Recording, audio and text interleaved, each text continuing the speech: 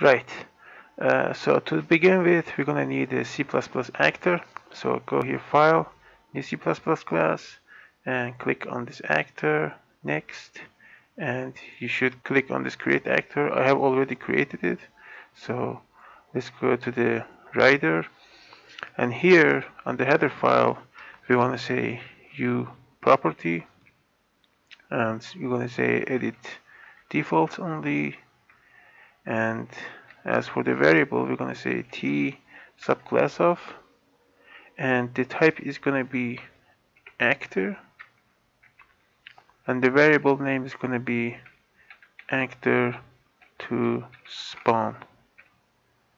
And that's for the header file. So let's go to the CPP file now, and in the begin play, we're going to say get world, and we're going to say spawn actor, just spawn actor, and here we're going to use these symbols, the greater than less than sign, and this is a template, so we're going to specify which class we want to spawn, and the class is going to be a actor.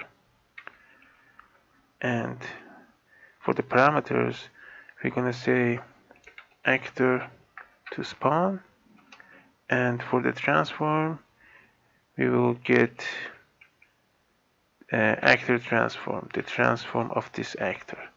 So that's it for the C++ code. Let's compile this.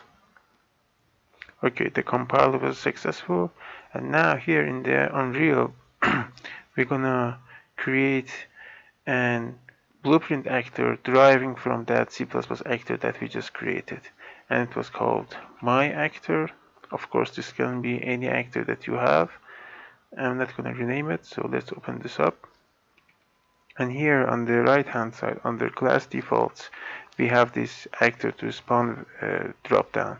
If I click on this and for example type third person character, and if I bring this actor to the world, this should now spawn a third person character like this one. So if I press play, here we go.